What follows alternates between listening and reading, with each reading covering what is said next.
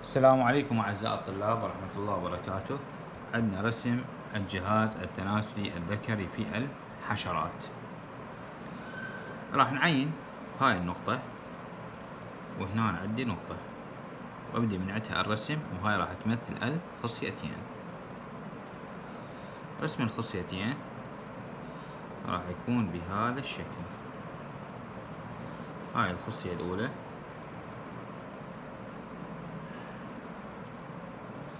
وهاي عندنا الخصية الثانية ونفس الشكل تقريبا.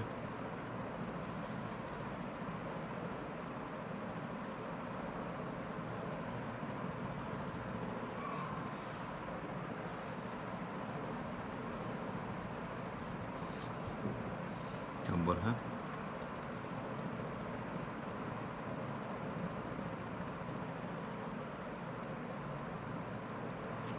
بهذا الشكل. ومثل ما تعرف انه كل خصية راح تحتوي على سليفات او تحتوي على نبيبات منوية، وهاي النبيبات المنوية الميزة مالتها تكون ملتوية.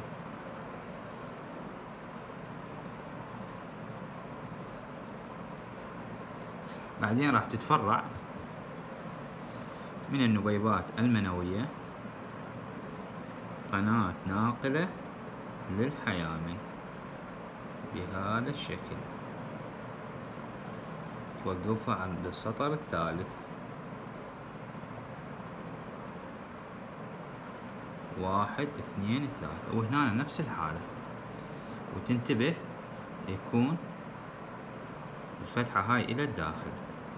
هسه ممكن نسويها للخارج، ممكن، كل مشكلة ما يعني ممكن الفتحة تكون للداخل أو ممكن الفتحة تكون إلى الخارج. الالتواء، العفو أقصد به هنا الالتواء بهذا الشكل. طبعا هاي القناة بعدين تتوسع حتى تكون لي القناة، توسع بيها يكون لي الحويصل المنوي. ومثل ما تعرف الحويصل المنوي وظيفتها الأساسية خزن النطف. جانب من الحوصلة المنوية بانتفاخ قليل، هذا الجانب الأول راح توصل لي جاي نص السطر، وراح يتوسع من هذه الجهة بهذا الشكل ويرجع يستدق. ونفس الحالة من الجهة الثانية أيضا توصله لهذه الجهة وأكثر عرض من الجهة الثانية ويرجع يستدق.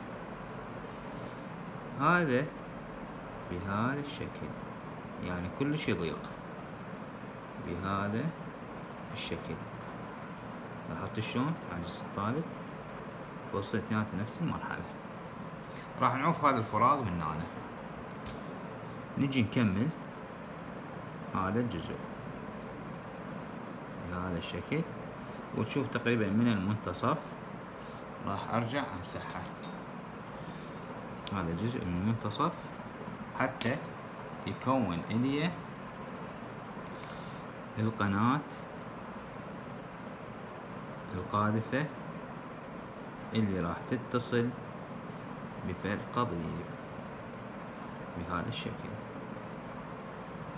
هنا راح اسوي خط مقابل هاي القناة الناقلة بهذا الشكل حتى اطلع من عنده الغدد المساعدة.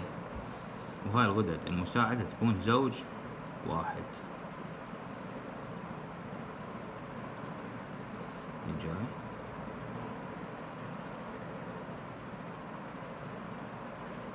هاي الغدة الأولى، وهنا عندنا الزوج الثاني.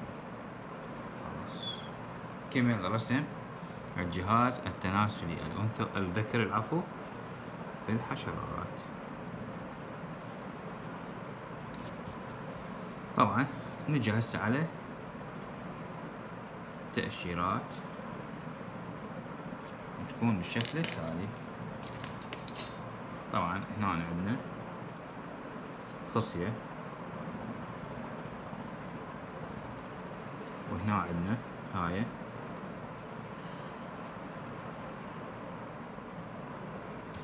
ردة مساعدة، وهنا عندنا حويصلة منوية،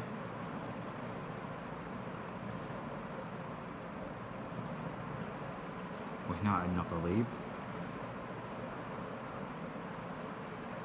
والقناة،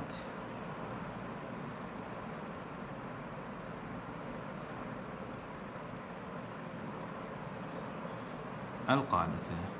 هذا كل ما يهم رسم الجهاز التكاثر الذكري في الحشرات.